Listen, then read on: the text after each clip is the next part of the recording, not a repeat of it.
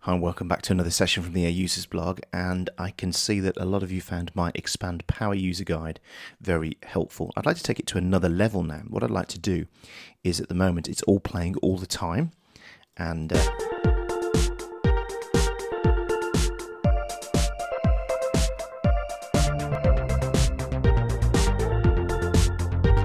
so we've got it playing all the time. And somebody asked me by email, can we bring those things in and out? Well, yes you can. What you do is you come to automation here and you come down and choose part A on, part B on, part C on, and part D on.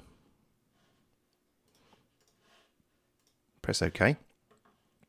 Now if you come down to this automation window here, and if you can't see, you need to use that arrow to drop it down just there. Press plus and come down to the bottom of the list and you'll see part A on.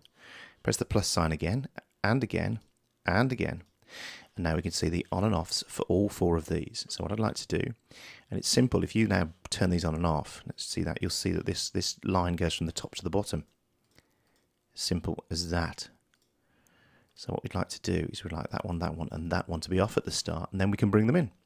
So I can come here and I can choose part C, which is the synth part. I can mark it here. I'm marking it just before the start of the beat so I don't lose anything when it comes in.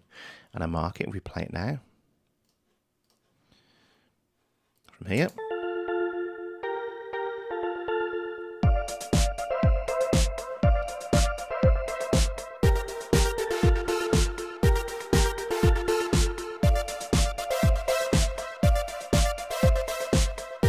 And let's bring the bass in there. Just mark it again, get that, so you can see that tool and push it up. You need to be in the smart tool for this to work properly. And there as well.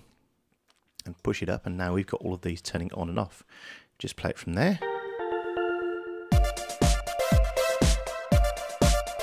So 2 bars of synth.